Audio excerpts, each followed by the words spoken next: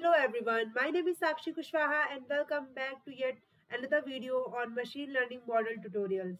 So in this video, we take a new problem which is mushrooms classification, and we have to build a model for the classification of mushrooms, and these mushrooms are in two categories, P and E, the name of those categories. So we have to, this is a binary classification problem, and we have to build a model for the same, and then we finally we predict the model and find the accuracy of this model. Okay, so these are the 8 steps which are necessary for building any model. The first step is import libraries, so you have to just imported libraries. So import pandas as first library, pandas as pd. Okay, and the read data. So I have downloaded a data set which is mushrooms.csv file from the Kaggle. Okay, if you want to see the structure of this mushrooms.csv file, then I opened it.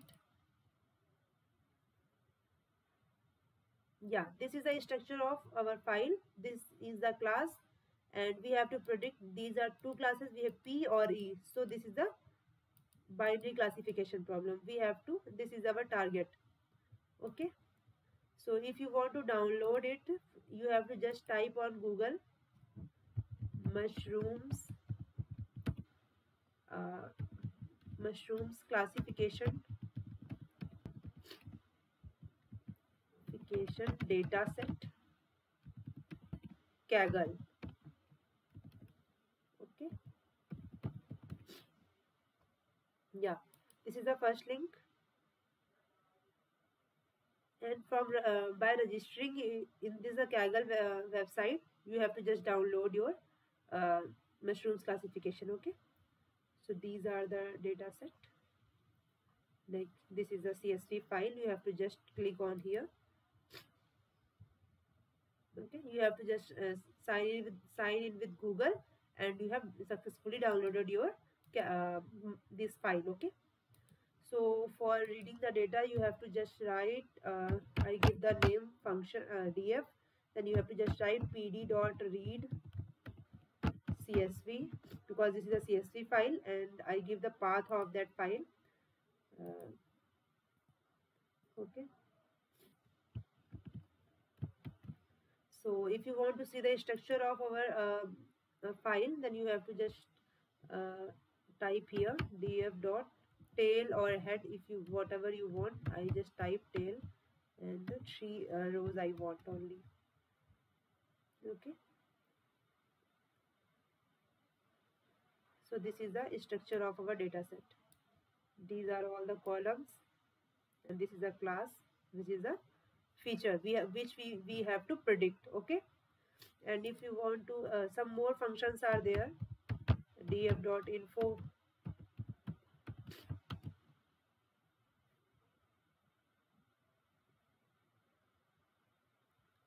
Okay, so this gives the whole information about your data set. If you want to want the description of our data set, you have to just write describe.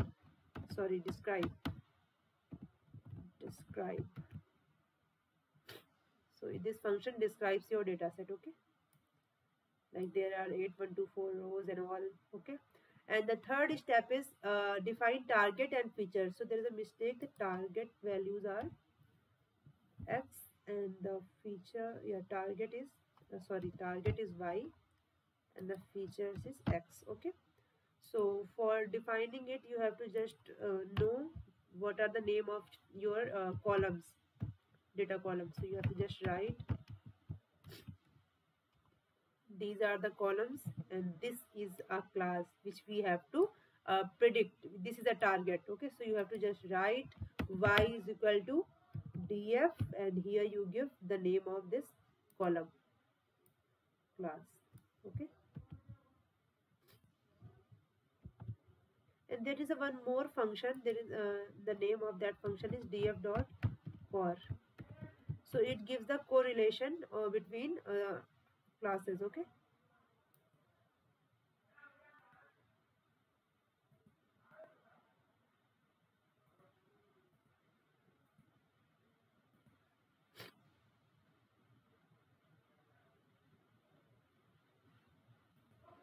So I think there is a misconception of the core.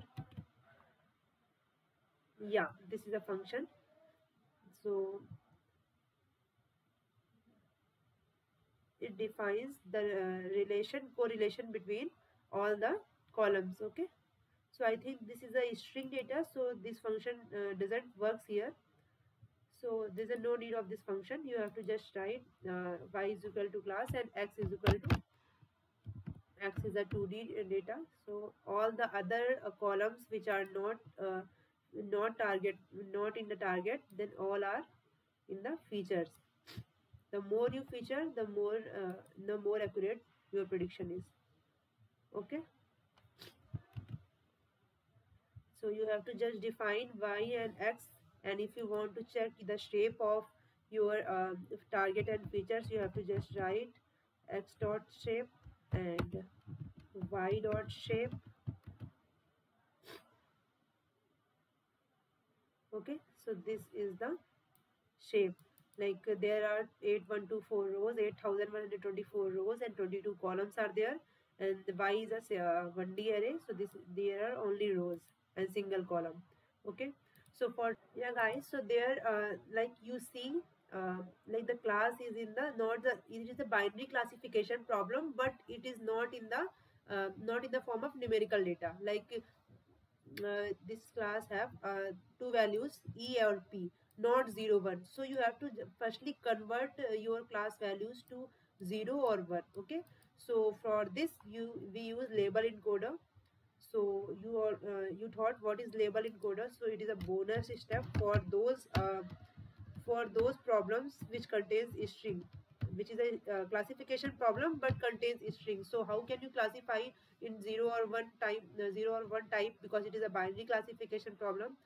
So step, it is a bonus step, you have to just write here bonus.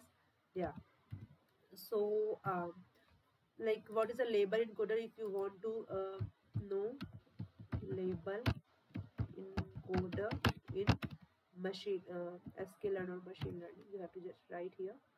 So what is this sklearn label encoder? So sklearn label encoder is a process of converting categorical values to numeric values. Okay, so we have a categorical values, two categorical values, so we have to convert it into numerical values so that machine learning model can understand the data and find hidden patterns.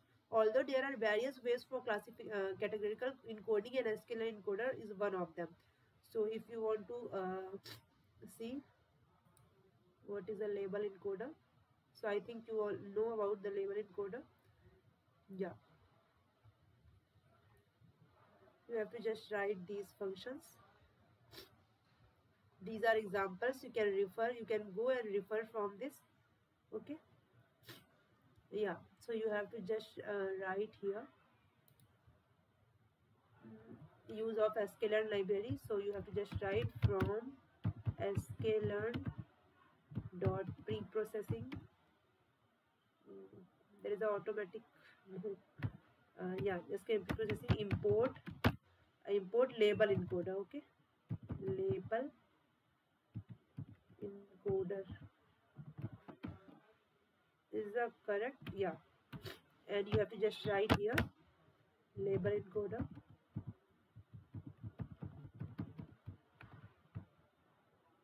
Okay, now we have to transform our y, means transform our target. Okay, so you have to just write here, it is a single column, so you have to just write y is equal to L is a label encoder dot fit transform y. So y successfully transformed into numerical values. If you want to see now y, so the y is array of 1010. Okay, okay, and the same we do for the features also, because features are also in the category.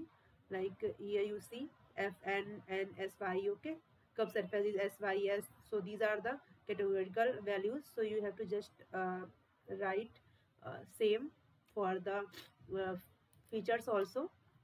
So you have to just write features are more, so you have these are 2D array, so you have to write for I in x, and here xi is equal to The same we write le dot fit transform trans uh, transform x of I. Okay, so this line successfully converts features and targets into a numerical value. Okay, so the next step is the step 4 is train, test and split. So you have to just write from sklearn, as we already know,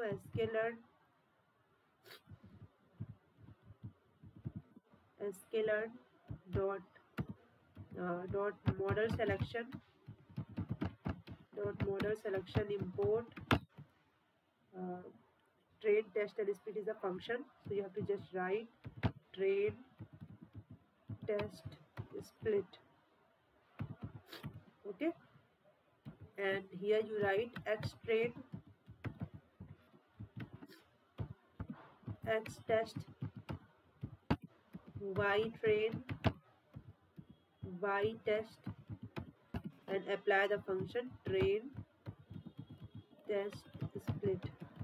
Okay, and here you provide the variable x, y and the size, test size. Okay, so you have to provide the test size. By default it is 75 to 35 ratio, but I provided 70 to 30 ratio. Okay, so test is a 0.3. It is in probability, and we provide random state. I provide something, some value. Yeah, 749878, whatever value you want to give. Okay, so it successfully split your training and testing data set, and you have to just write if you want to check the shape of your train and test data. So you have to just write shape x test dot shape, y test dot shape, and train y train dot shape. So there's an error because I misconcept the spelling x train here. Okay, train. Yeah. So the firstly, if you see it, uh, it splits into these number of rows: 5,686 rows in training data set and 2,438 rows in testing data set. Okay, so the next step is identify a type of problem. So you already know this is a classification problem, as it is already mentioned. This is a binary classification problem. So yeah, and we have to select the model. So there are many models, as you already know. Logistic regression is one of them, and decision tree, and random forest. Okay, so I am hearing use random forest algorithm. So from sklearn dot model selection import, sorry, sklearn dot ensemble, because we are used to ensemble, we are going to use random forest. So random forest classifier, because it is a classification problem. And here you write model is equal to random uh, forest classifier. Okay, and if you use logistic regression, then you have to provide a max iter here, but here we use random forest classifier, so there is no need to give max iter. Okay, so the model is successfully built, and we have to train our model. So you have to just write model dot fit x train, uh, and x test, the training data set you give, x train and y train. Okay, so yeah, your model is successfully trained, and if you want to predict your model, so you have to just write y pred is equal to model dot predict, and here you give uh, x test, because testing value. Okay,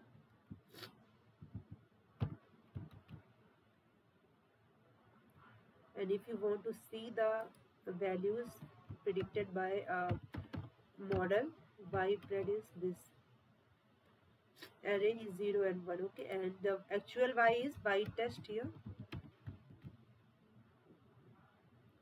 So yeah, the first value it is predicted 0 and the actual value is also 0, and the second value it is predicted by 1 and it is actual value is also 1. So it is predicted right values, correct values. Okay, so this is the last step of our tutorial, step 8, in which we find the accuracy of our model.